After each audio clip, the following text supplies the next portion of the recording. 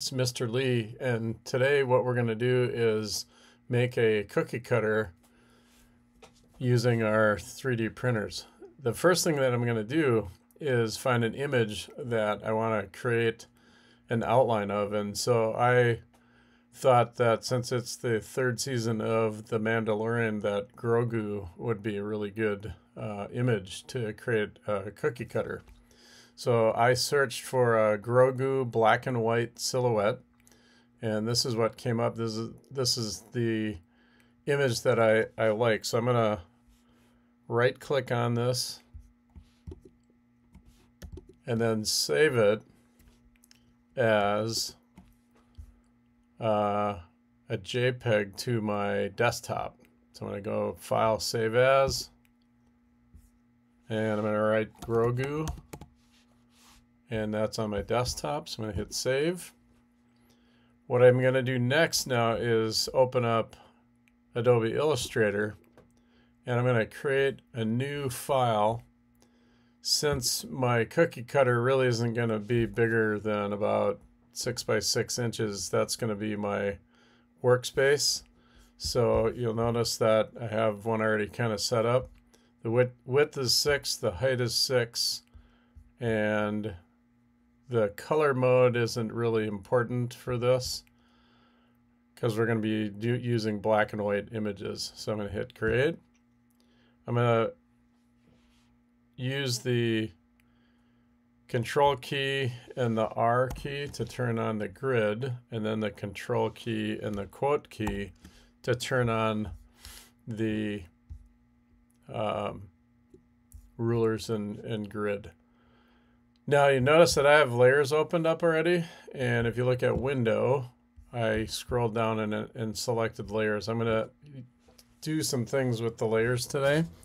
The other window that I have open is the transform window, so that's window and then all the way down to transform. And I'm going to use that to make sure that the sizing is good. Once we bring it into Tinkercad, we'll have to resize it too. Next, what I'm going to do is go to File and Place, and my Grogu image is on the desktop. So I'm going to hit Place and then just select that and click. And you'll notice that this isn't a really high quality image, but that's okay because once I image trace, it'll be fine. So the down arrow on image trace, I'm going to just do the default, and I'm going to open up my layer so you can kind of see what's going on here. So we're kind of in the middle of the image tracing. After you image trace it, you have to hit expand, and when that is done, you get all these different paths. And the path that I'm interested in is the one that has the outline. So I'm going to right click on this, and when I do that, I can isolate the group, and then I can get rid of some of these paths. So this outside border, that white box, I'm going to delete that. So I hit the delete key. And if you scroll down, you can see I really don't want anything but this bottom compound path. So I'm going to just turn them all off. And get down to this very last compound path. I'm going to right click on that, and when I do that, I can release the compound path. I think I need to get out of the isolation mode first, so I'm going to double click.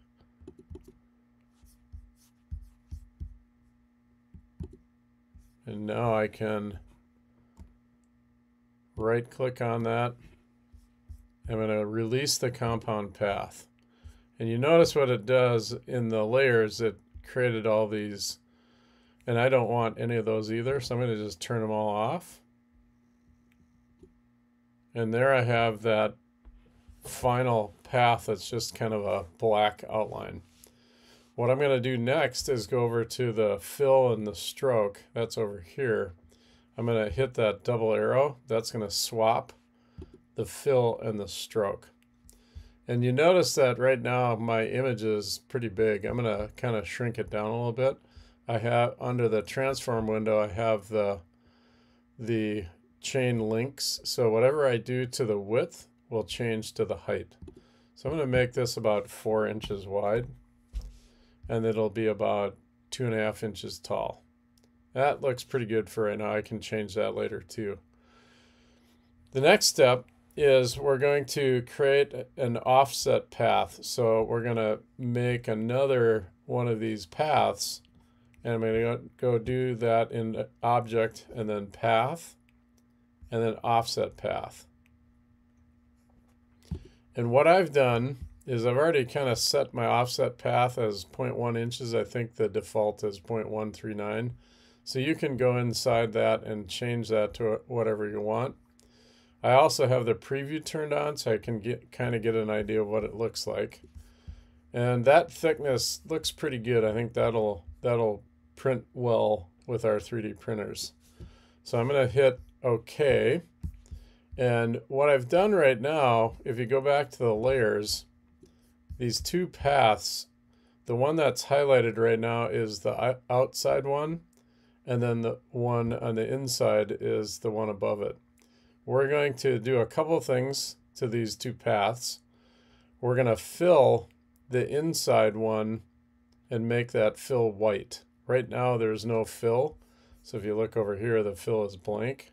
So I'm going to bring that to the front, and then this little double white and black boxes there, I'm going to select that, and you notice that it filled in the inside of that smaller path.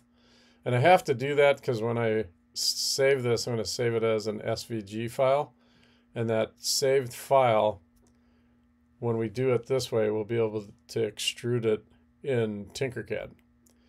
Now what I'm going to do is select the bigger path, and again you notice that it has no fill, and what I'm going to do now is just flip these so that the stroke and the fill switch places, and you notice that now it has a fill of black and the stroke is blank, which is fine. We don't really need the stroke for anything, and that looks pretty good.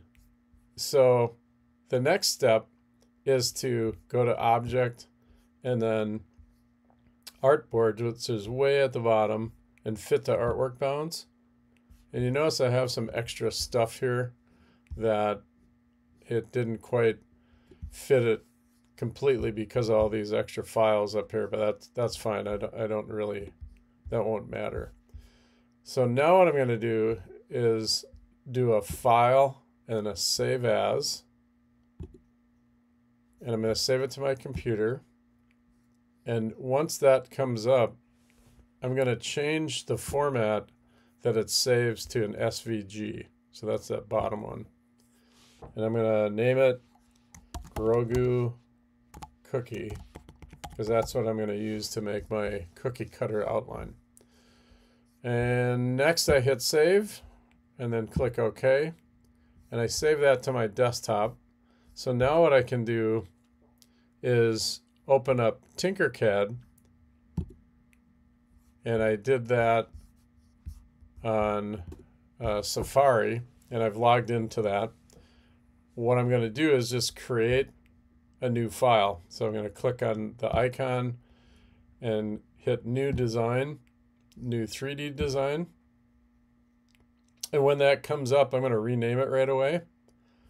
So I'm going to go into here, into the name, and I'm going to name it the way that I want you to name files for printing. So last name, first initial, class periods 1, and I'm going to call this Cookie Cutter. And because I've done a couple already, I'm going to call it Cookie Cutter 4.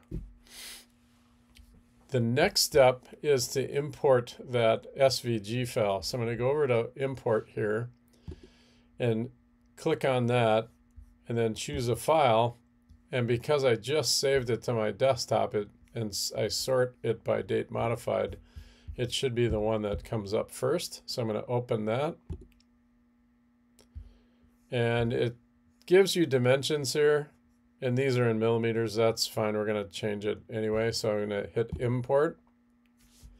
And what it does is it actually extrudes that outline into 3 dimensions. So, but it's pretty big right now.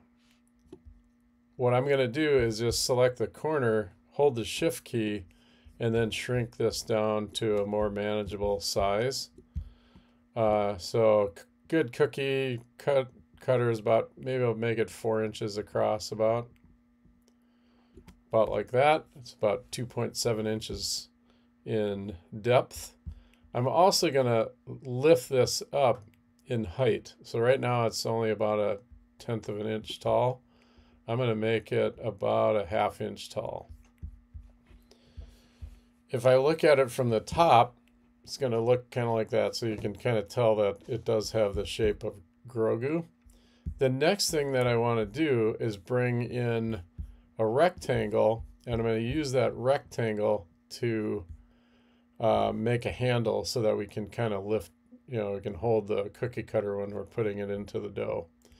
And I'm going to make it about, maybe 1/2 inch wide or so.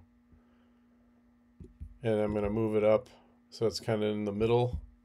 And I'll show you kind of the side view of this, so you can kind of get it at a little bit different perspective. And what you'll notice is that the block is all the way through it. Well, I don't want it all the way through it. So I'm going to select it, and if I hit this arrow, I can actually lift it up. So I don't want it all the way out of the outline of Grogu, but I want to lift it up. And then what I'm going to do is shrink this down. I only need about 1/4 inch, maybe. So if I fly around that looks pretty good. The last step is to select everything and then group it. So you go up here and group it. And you notice that the colors change. And so that's one way you can tell that it's grouped.